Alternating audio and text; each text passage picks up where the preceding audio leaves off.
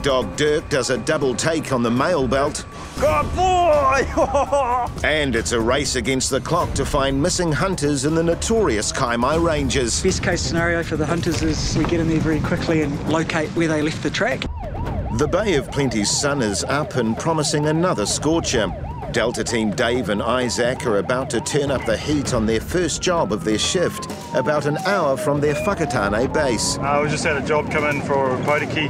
They've had a guy on warrants. The warrant for his arrest is just on a runner from the cops over there. This Delta team took out the title of 2015's National Patrol Champions, so they're a force to be reckoned with.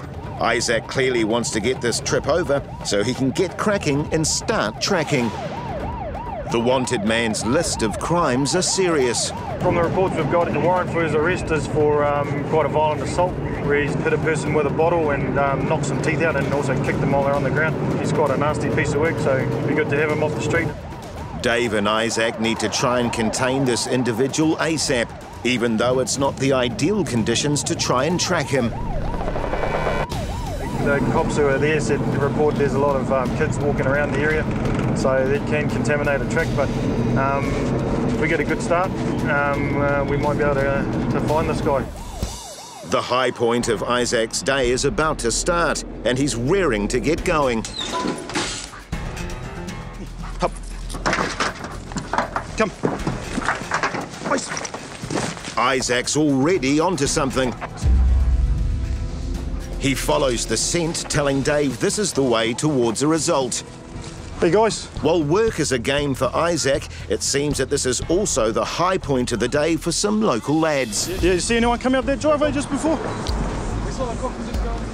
OP X-ray dogs. With the wanted man's scent hanging heavily in the air, Isaac leads Dave on the track of where it went. Kohu Ora, Auckland's South Corrections facility in Wiri, is New Zealand's newest prison, with state-of-the-art technology monitoring a maximum of 960 male prisoners from high to medium security. But alongside the high-tech, there's always a place for Serco drug dog team David and Ollie. Every car is combed for contraband. Got your handbag in there? No. Okay, come. See. When David directs Ollie to check out this car, he shows some definite interest. When given an opportunity from the other side, he sits. So Ollie's doing a good little indication for us in the car. He's sat, and it's directly below his nose. The object of Ollie's indication is taken away by David's colleagues. Good boy. Now it's time for the reward. The female driver joins another visitor who's also been found with contraband. That's where it was found? Yep, inside my bag. Are you here for a visit? No, just picking up forms. Not only does the young man have a bong, he has the gear to smoke inside it. So that's been confiscated, okay? Yep.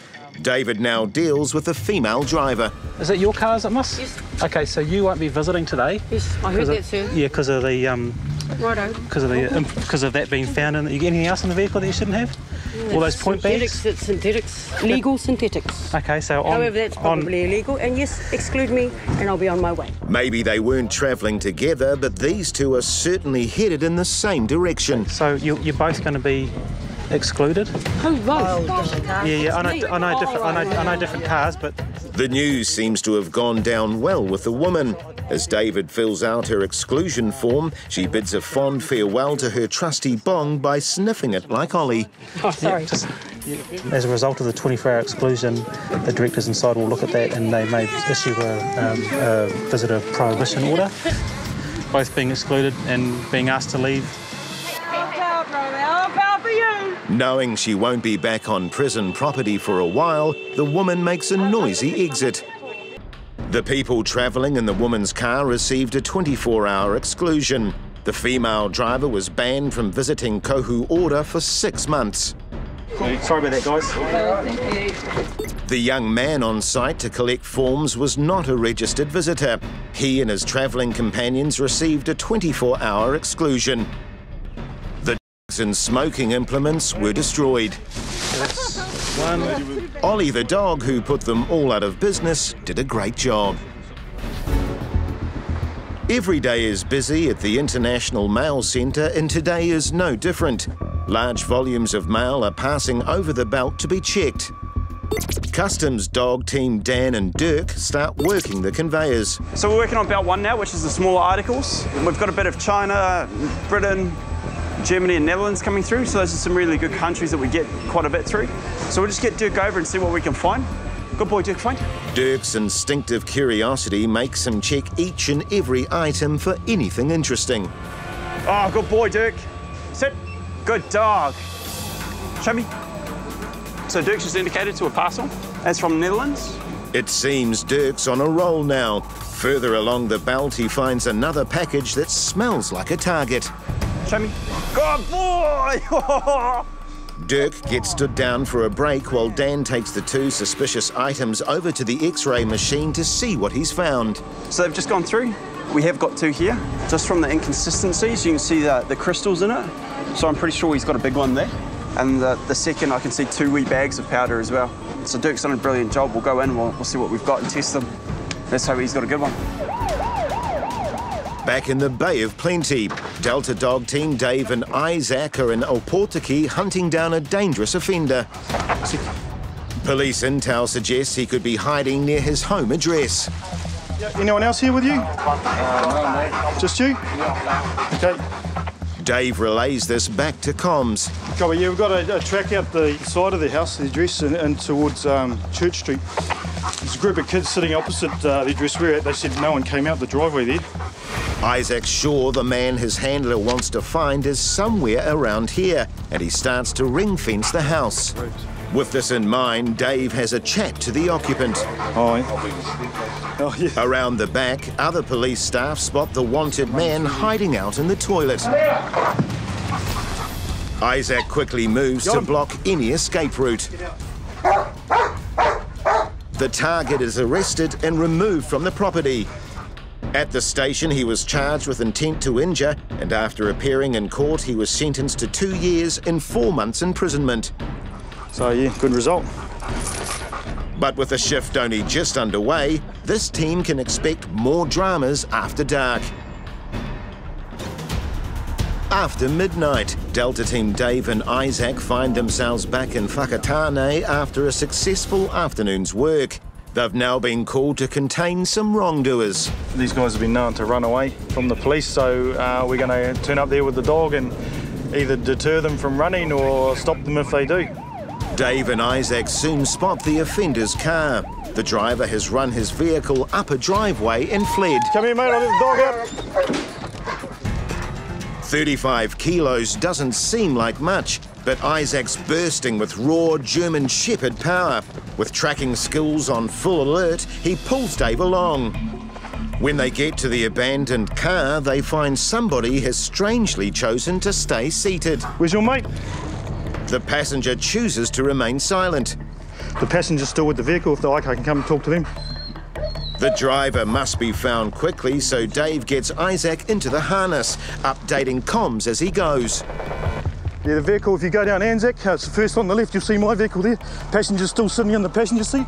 Dave makes a request for other police to set up a cordon and block the runaway driver's escape route. Other vehicle, carry on with cordons up on Valley. The scent tracks through a number of properties, suggesting to Dave the offender is trying to confuse Isaac while looking for a hideout. But the Delta team is having none of it. They've done this gig hundreds of times and know every trick in the book. Dave and Isaac continue tracking and clearing some properties. This offender is proving to have serious stamina. Next, the track leads to where the runaway driver finally thought he could lay low.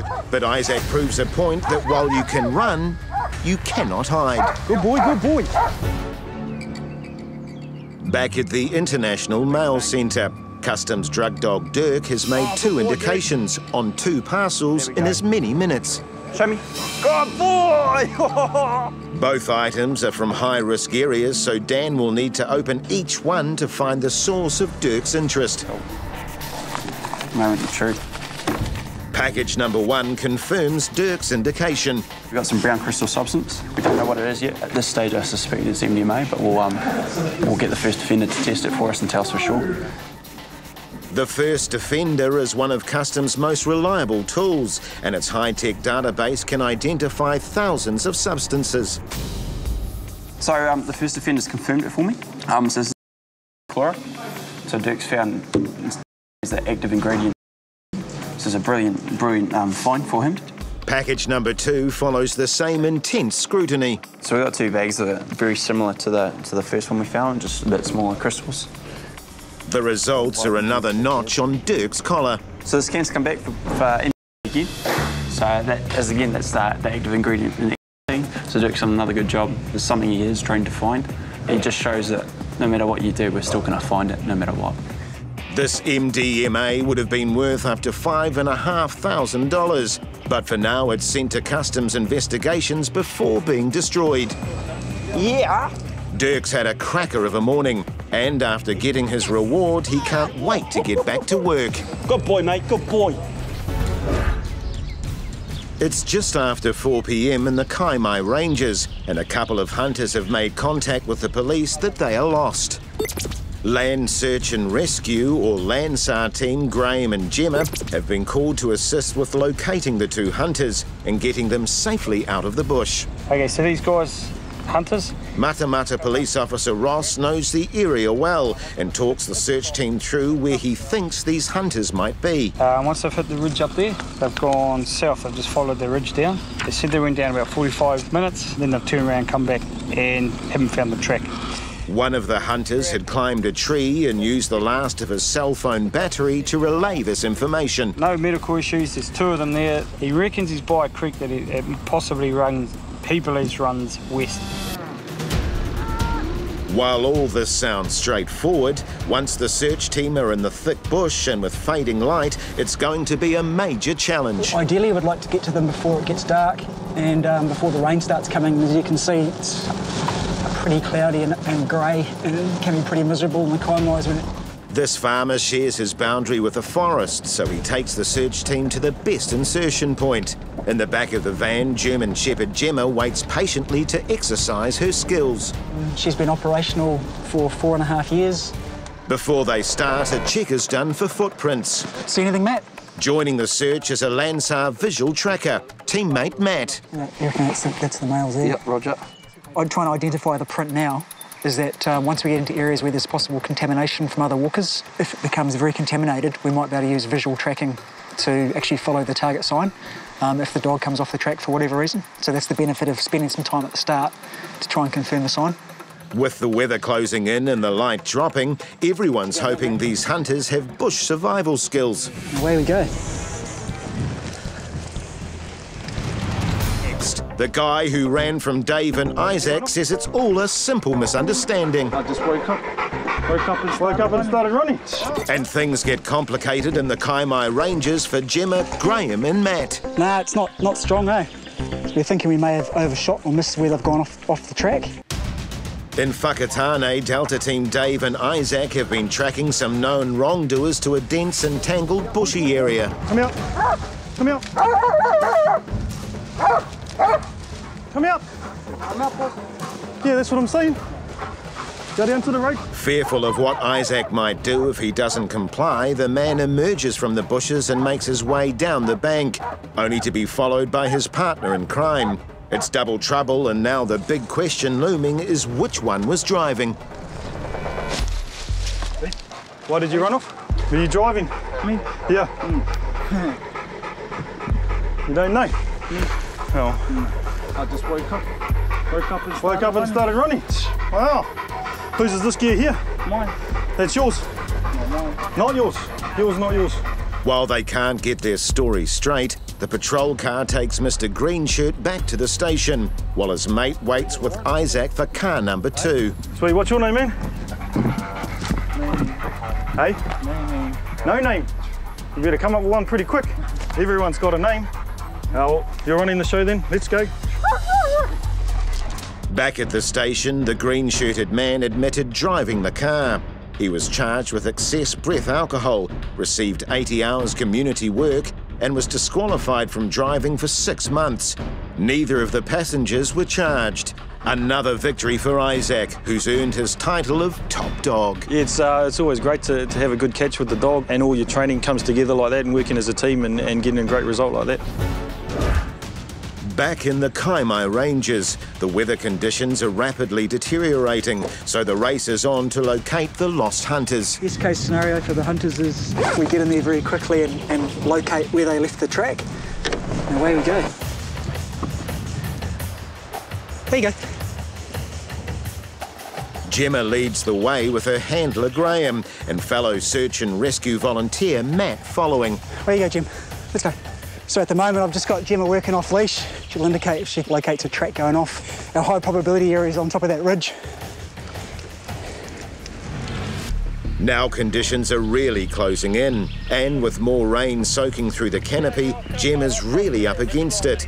The search team keeps in constant touch with comms, confirming they've reached the ridge. He basically said the moment he got up on top, that's when he went south. Based on the information that we've got, I would have thought they would have peeled off already, but if we haven't got any sign, we'll carry on until we can locate something. As Gemma has a quick drink stop, Matt places a marker to indicate the area covered, and then the team are off again. Footprints become evident. Right there, look. She's standing on it. Yeah, it's a good one. Another one good girl, good girl. That's the most sign I've seen.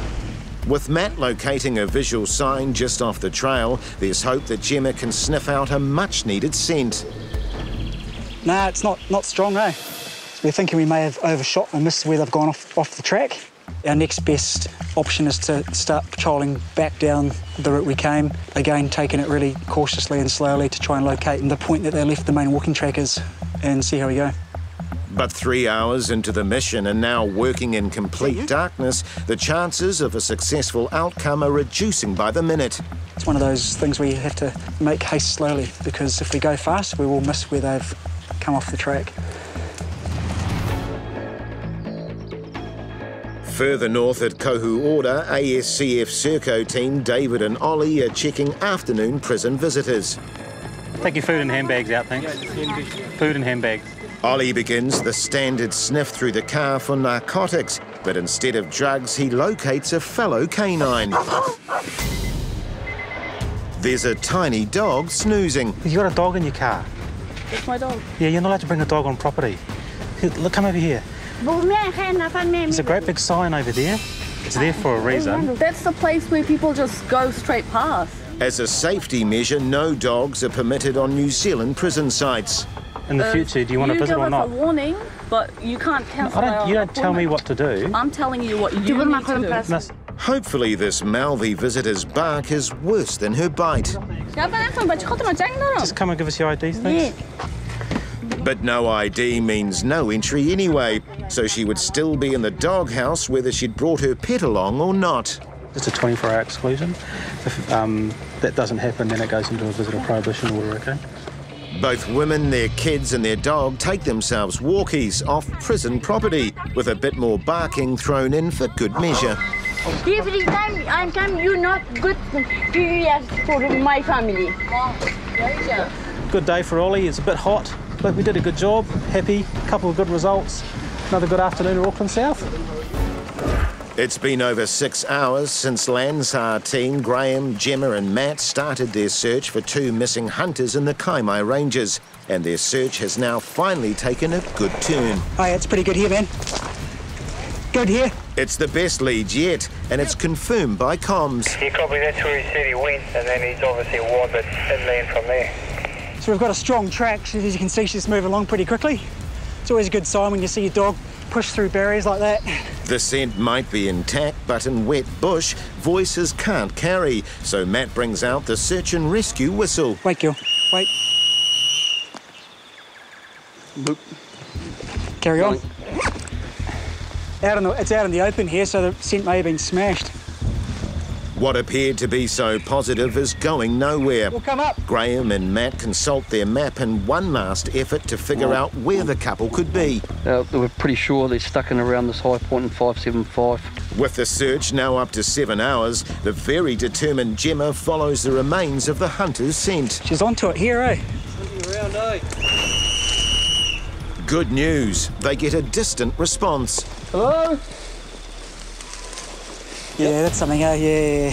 What's it? High five. Where you go, Jim? Do you see our torches, guys? Gemma makes a beeline for the sound of voices, with Graham and Matt in hot pursuit. Yeah, I got visual. I think they've met Gemma. Hello. You guys all right? Yeah. I'm Graham. Harley. How are you? Yeah, I'm Matt. Graham. Hey, mate. Harley. How you going? Hi. Hello. So sorry about That's that. all right. That's Gemma. Hello, Gemma. Good dog. We're from Hamilton Search and Rescue. Good dog. Thank you. The hunters are cold, wet and a bit scared, but relieved they've been found. Their successful rescue is all down to Gemma. You're a good dog, eh? All the way in the bush in the dark, finding us. Good girl. Hey, that's a good girl. After 9 hours, a perfect outcome for all thanks to Gemma. And now they can make their way safely out of the bush.